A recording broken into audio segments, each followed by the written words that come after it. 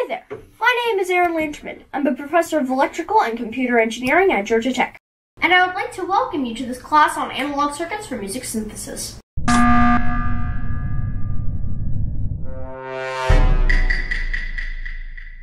We've focused on weird, complicated, folding nonlinearities created by Don Buchla. He created these crazy zigzagging nonlinearities by taking a set of circuits that created deadbands, run them in parallel, and then alternately add and subtract the resulting outputs, where each of the deadbands had the edges of the deadband at a different spot, and the slopes were varied in order to be able to create this nonlinearity.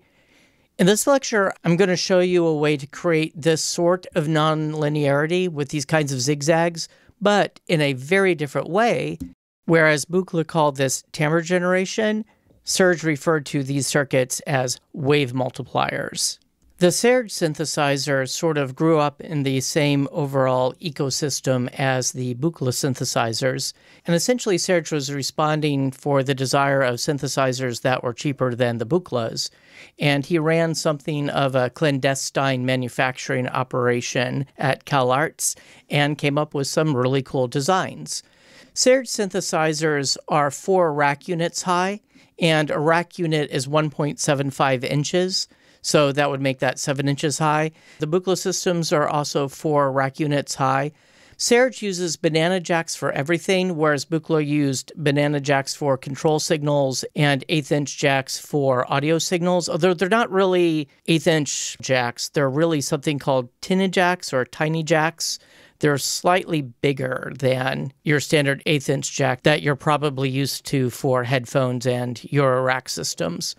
So Eurorack systems and FRAC rack systems like the Paya modules and the Bug Brand modules and the Blasset modules, and those all tend to use 1/8-inch, aka 3.5 millimeter jacks. And then there's the 5U standard, so those are 8.75 inches high compared to Eurorack, which is just 5.25 inches high. 5U modules generally take advantage of that larger size to use 1/4-inch jacks of the sort that guitar players might be used to, versus the smaller 1/8-inch jacks on Eurorack systems. One nice thing about the banana plugs is that you can stack them on outputs. Now, you don't want to stack inputs, but it's easy to take a banana plug and then stick another banana plug on it and stick another banana plug on it and run an output to multiple places without having to have what's called a multiple, which is just a bunch of 1/8-inch or 1/4-inch jacks in a row that are connected to each other. Another interesting thing about Serge is that you would typically buy these as a full panel. So if you wanted to swap, say, the wave multipliers and the variable Q voltage-controlled filter around here, you couldn't do that. You were sort of stuck with whatever series of modules you had ordered. But there are some manufacturing advantages of doing a whole panel at once like this. So Serge's version of this kind of wave-folding circuit appeared in a module called the wave multipliers.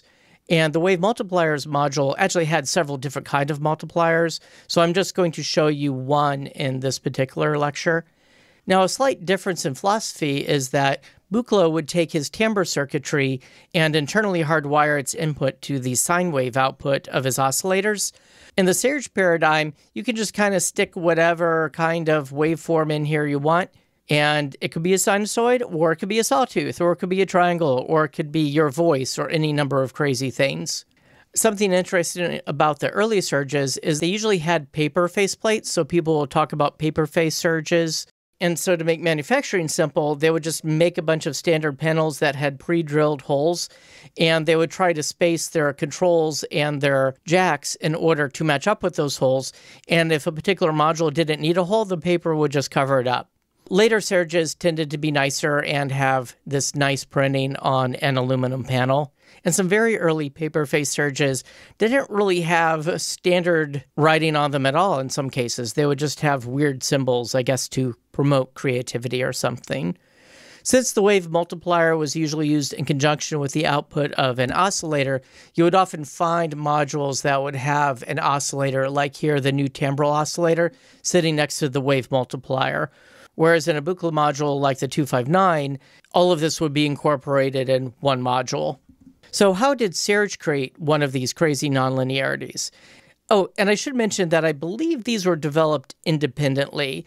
You shouldn't think of it like Serge trying to copy a Buchla design, or vice versa, although Serge was very much part of the Buchla school of thinking about synthesizers.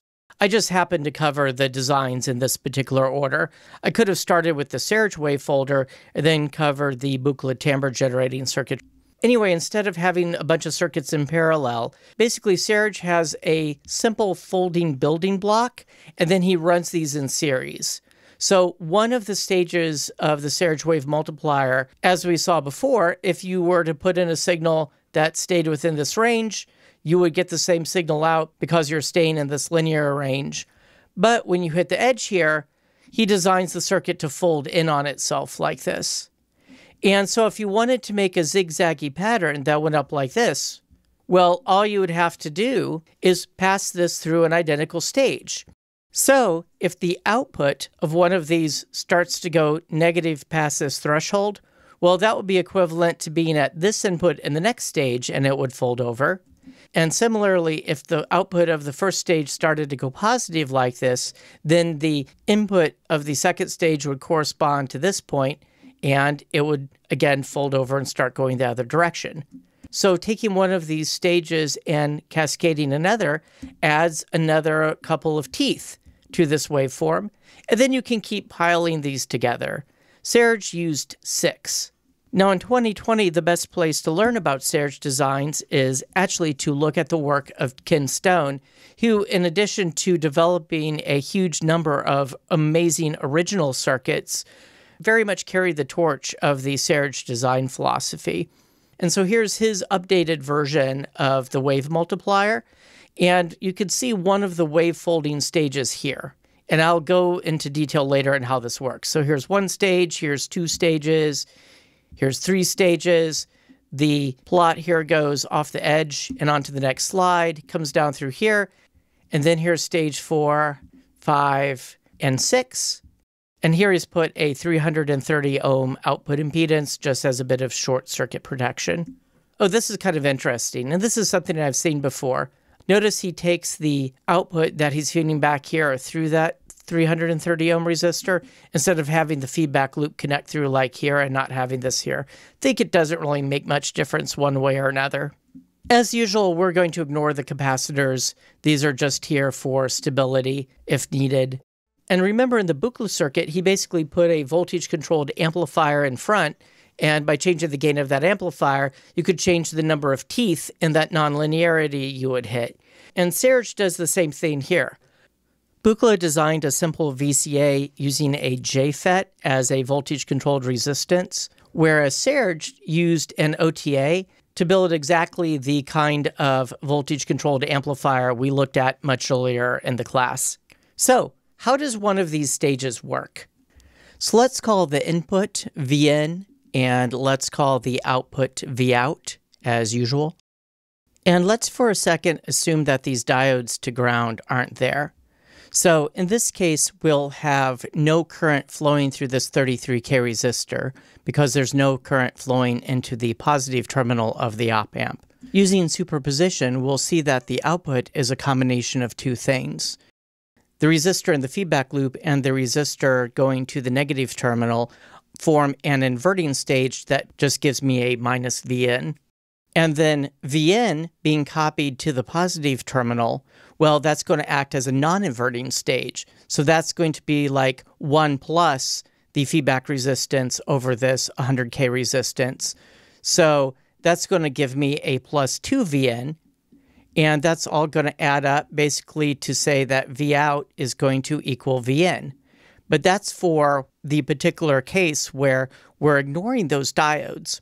And that's okay to do as long as Vn is in a certain approximate range. And we'll say it's something like maybe it's 4 Vn between the diode drops provided by these diodes, basically the turn-on voltages of the diodes. So maybe that's something like 0.6 or 0.65, or maybe it's something like 0.7. I'll go ahead and write a minus 0.7 here. I should have left a little more space before the 4. Let's actually erase that and let it make a little more space. So let's write the minus 0.7 volts over here, and we'll say it's for this particular range. I have a new computer and haven't hooked up the drivers for the graphics tablet yet, so that's why this is a little messy looking. Anyway, once the voltage hits that kind of level, these diodes will start conducting and they'll clamp the voltage at that particular point. So the net effect is that as long as you're in this region, well, the output is just going to equal the input. But beyond that, the voltage at the positive terminal is going to clamp, and then the inverting stage takes precedent. So the positive input is held constant, and this starts to drop down the other direction, and you'll get something similar on the other side. Now, this notion of a 0.7 volt diode drop or whatever, that's not real. That's just a convenient rule of thumb for reasonable currents that most circuits that use diodes work at. The current voltage characteristic of a diode is exponential in nature, and this is just a rule of thumb. So it's not like the nonlinearity has this perfect triangular shape here. It's going to actually be rounded out a little bit because this diode doesn't instantly turn on or instantly turn off going the other direction. And as an aside, this structure with this resistor and the two back-to-back diodes to ground, that's extremely common in guitar distortion pedals. Things like the Boss DS1, things like the Proco Rat, and even fancy distortion pedals like the Klon Centaur all will use this kind of structure. Nowadays, these are usually silicon diodes, but something like the Klon Centaur will use germanium diodes that have a turn-on voltage of more like around 0.3 volts than 0.7 volts. Guitar pedals that have back-to-back diodes in the feedback loop of an op-amp, those are typically called overdrive pedals. So that's things like the Ibanez Tube Screamer or the Marshall Bluesbreaker pedal. So if you would like to build your own wave multiplier or other Serge circuit, I would recommend going to LB Designs and click on For You Catgirl Synth Serge modules. So LB Designs took over the sale of Ken Stone's PCBs, both his own original designs and ones based on Serge circuitry. So let me look up multiplier, more details. Oh, updated design. There's a newer version probably than what I showed you. So let's go to the updated design. Ah, there you go. Now, the kind of wave folding nonlinearity I've showed you is often called the middle wave multiplier in the original Serge circuit. There were two other weird waveform distorting thingies in that circuit as well that are also fun, but I won't go through those in this lecture series. Maybe after the class is over, I'll do a bonus lecture or two where we could analyze those circuits if there's sufficient interest. I haven't actually looked at those circuits myself yet, but they might be fun to analyze. Anyway, I've been showing you the middle wave multiplier, which, I think in this drawing would correspond to this thing in the upper left. They changed the layout around a bit compared to the original Serge. So here's a build guide for it. That's pretty cool. Where can you actually buy it? Where's the buy link? Description. Oh, maybe when you order the 113, you get this 513? If you did place an order, you would want to double check with them about what you're getting. So you can either order the board or you can pay a bit more and get the board with a bunch of components. Also, you can get the same circuits in a setup designed for Eurorack modules. So these are probably reformatted a bit. Anyway, there's also another company called Random Source that is keeping the Serge magic alive. Serge wave multipliers.